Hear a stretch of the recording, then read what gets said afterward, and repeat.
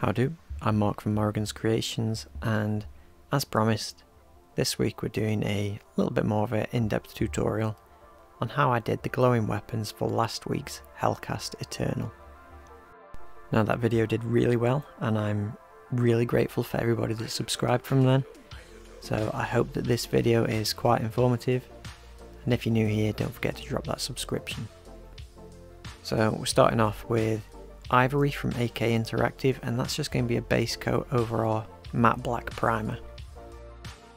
As always with lighter paints, you're going to want to do a fair few coats of this. I think I did maybe 4. AK Interactive is quite opaque anyway, so if you're using Citadel paints you'll probably need to do a few more. But I painted this over the entirety of the blade and just spilling over onto the hilt. Now I do just want to stress that for how I do this technique, I use contrast paints. It is possible to do with other paints, so if you want to see that in future, let me know. But yeah, this is contrast paints. So as you can see here, I'm using Bad Moon Yellow, and that's going to work as our main sort of base coat above that ivory colour. Now I know a lot of people tend to do a bit of a gradient when they're painting stuff like this, but I like to add a bit of texture, so I make sure that I don't put any of this Bad Moon Yellow over onto the hilt. I wait until I get to the next step, which is Iyanden Yellow. Now I'm going to add this to all the edges, as I want the main hot point of this blade to be in the middle, not going on the spine or on the edge. They're going to be the colder areas. And as you can see, the difference between Bad Moon Yellow and Iyanden Yellow. Iyanden Yellow tends to be a little more on the orange side, which as we move through the rest of the colours is going to help sort of do a blend from the hottest point to the coldest point. So I have thinned this down a little bit with water, and I am spreading it sometimes across the middle of the blade just to make a little bit of difference in there, but we are going to start applying that to the hilt. Because I've chose to water down this paint, it is going to take probably about 2 to 3 coats to get up to the opacity that I want, as I want it to be a nice little blend. Go from, like I said, the hottest point in the centre to the coldest point on the cutting edge.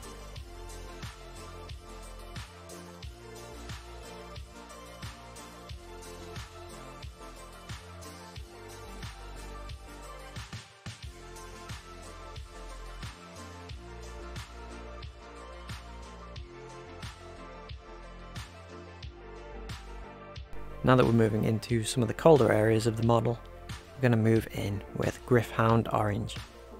As I'm working through these layers, I am making sure that I am painting smaller areas each time, which is going to help us with that gradient.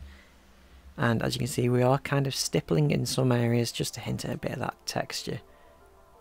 I do think it's quite successful when people do a nice flat gradient going all the way across. But like I say, I enjoy the gradient a bit more, and it looks a bit more realistic to me. Bit more of a hand forged blade. Once again, we've added that to the hilt as well, because now that we've moved away from the main blade, the metal's going to start getting a little bit cooler, so we're going to be focusing more of the Gryph-hound Orange there.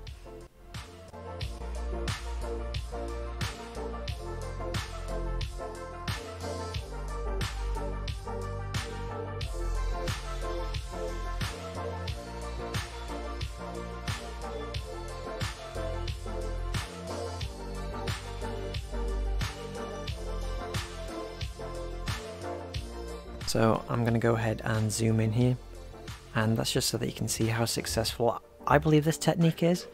And to me, I think that's mainly down to the stippling. I think adding the texture is really making this a bit more realistic, like I say, a bit more hand forged, and in all honesty it adds a bit more individuality to each of your models. So no two weapons are going to look exactly the same.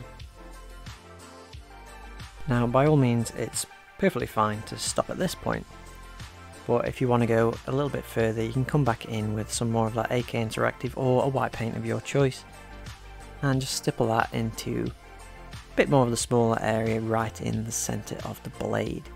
You could do this earlier in the process, make it a little bit more streamlined, but I like to do it towards the end as I can focus a bit more of that overspill of texture. And then you move in with a nice damp brush, and that's just going to help feather out that texture just a little bit. And of course, it's going to help you clean up some of them areas that you didn't want to get paint on. And if for whatever reason you think that that's a little too bright of a centre, you can move back in with some more Bad Moon Yellow. It's going to bring it down just a little bit, but still increasing that contrast, which is ever so important when painting blades like these.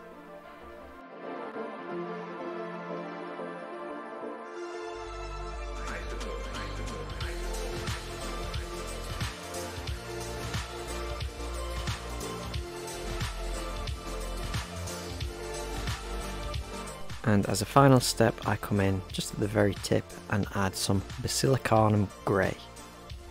Now this is just going to bring down the temperature just at the very end, the furthest points away from the heat source.